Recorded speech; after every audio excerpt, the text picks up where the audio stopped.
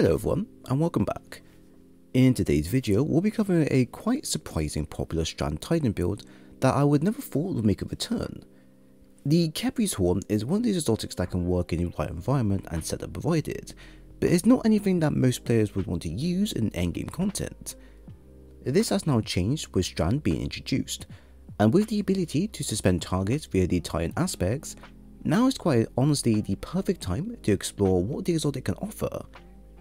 If you don't want to use the Abeyant Leep, for example, and want to try something different for once, then let me show you how good Khepri's is as an alternative. To start, you're going to want to have Into the Frame, where destroying a tangle or casting a super grants Woven Mail for nearby allies. While you have Woven Mail, your melee regeneration is increased. Then you'll want to have Drenger's Lash, where activating your class ability will create a ripple in reality that forwards and suspend targets. It's similar to a Abeyant Leep build we did, and many others that you're familiar with. The best course of action here is to build into Strand so that our suspend animation can work with conditional finality double effects it provides. As the exotic will freeze targets at first, and then apply an ignition straight after, it works perfectly against champions of all times as it makes it harder for them to escape while also doing additional damage via given to your exotics.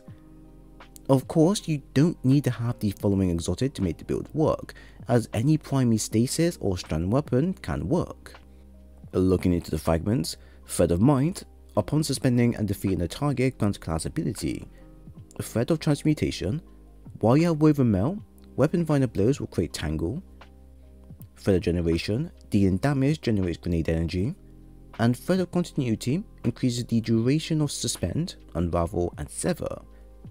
A Thread of Mind, Generation and Continuity are the main big fragments that will play a big part in supporting the build from start to finish. Maximizing your suspend capabilities to make it easier to use all your abilities as much as you like will allow weapons of choice to inflict the needed damage against those in GM environments, while also being able to generate enough energy straight back to a class ability and repeat. Weapons like Finality will be able to land a shot 100% more accurate compared to while on the go, and being able to produce enough energy for a class ability and grenades means that we can stop dire situations from happening at a moment's notice. For the mods and stats section, both resilience and discipline will play a big part within the build itself, but your melee will also help out when you get the opportunity to close a gap via your suspend abilities. I would recommend the stat to be a tier 5 to 7 as you won't be using it a lot, but considering the nature of Into the Frame aspect effect, you will be getting up quite fast, so only use it when you get opportunity to do so. Your resilience stat needs to correspond with Khepri's effect so that we can use it as often as possible. A tier 8 to 10 is the general sweet spot that most people can aim for with the right mods and armor roll, although you can go to tier 7 as we do have Thread of Mind fragment available. If you do this, then this will free up some mod slots for you to further pick down the line if you can't make certain stats work in your favour. Your discipline now should be around tier 7, but can go higher depending on how often you tend to use frontal focus. The following mod will give you a plus 30 to your current discipline stat, and this will only be effective the longer you are charged with light. Suspend grenades have a standard cooldown rate of 2 minutes 32, and upon us having a frontal focus mod active and a tier 10, basically working over time, this should reduce our grenade cooldown to a minute 20. This may seem slow, but once Thread of Generation is active as well, and Grenade Kickstart, Impact Induction and Bomber, this will feel a lot more shorter than presented. Because of how the build works with getting orbs of power and using them to empower our Surge and Kickstart mods, you may need to play around with this area before going forth, as I know not a lot of people would agree on mixing two mods that can cancel each other out. Personally, I would take the Kickstart mod out and add something else, as we can easily get our grenades back over time, and the damage mod provided will give us a huge leverage against mages and above combatants. While you are there, do add on the following armor charge mods, such as Charged Up ×2, which will allow us to hold on more armor charges as we play and collect them. From here, you can then add on the Void Cipher mod, as we intend to make use of the Bricks from Beyond and Volatile Flow mod from the seasonal artifact, while also using a weapon that has Repulsor Brace on it for even more protection. Do be sure to add on the Special Ammo Finder mod and the Special Finisher mod so that our weapons can always have ammo available, and then ×2 Void Weapon Surge mod and Time Dilation mod for further support in this area. Now lastly, the weapons being used will be the Conditional Finality shotgun from the run raid. The weapon is amazing at destroying champions and tormentors on a higher difficulty, and it works out really well when combined with a Strand build that can suspend targets easily. Although the effects of the weapon can cancel out the suspend effect, you can use this to your advantage for restunning if you need to revive a teammate or just need time to rethink how to approach a situation. You will have 3 ways to stun anything in your way, and the damage pulled off will make counters a lot more easier to deal with. From here, I then decided to add on a void secondary and heavy so that we can make use of the volatile flow seasonal mod.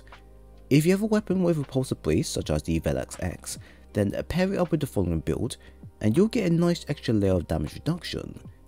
The idea here is that with the added overshield and volatile rounds being freely available this season, we may as well use the following combo as best as possible so that we can largely benefit from its effects from start to end of the season. On top of that, with match game modifiers now not a thing, we can use this in the higher endgame content as much as we please, and thus expand our room of customization as we please.